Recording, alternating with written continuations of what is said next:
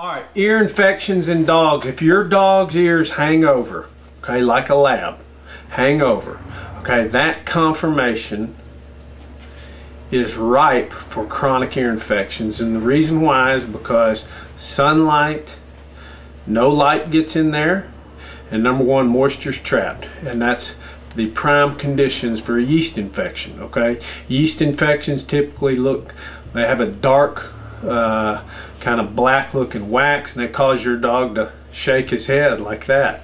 So it's pretty common in labs, coonhounds, different animals like that. So yeast is a fungus. That's different. Actually, it's a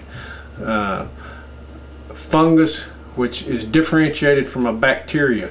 You treat a fungus with antifungals, you treat bacteria with antibiotics. Lots of times they'll have both, but predominantly they get a yeast infection in the ears, okay? And so any kind of antifungal, clotrimazole, miconazole, fluconazole, any of the azoles are good at treating fungal infections of the ears.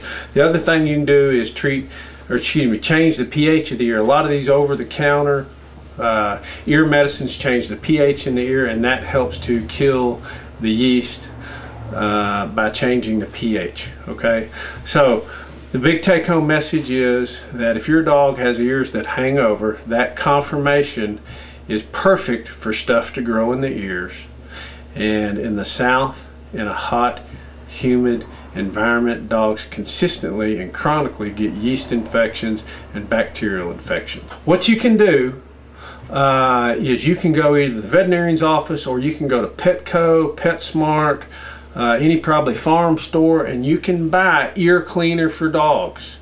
Okay, and what you got to do is you got to turn your dog's head, fill that ear up real good, and rub it around vigorously. Fill it up till the stuff's overflowing, and then let them go, and they'll run off shaking their head.